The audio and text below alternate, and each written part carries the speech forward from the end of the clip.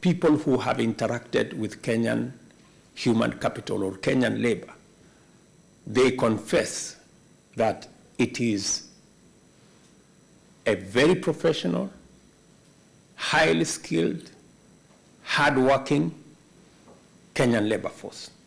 So it's a premium. Any company, if they have a choice between hiring a Kenyan and hiring another person from another country, I don't want to say which one, they will choose to go for a Kenyan.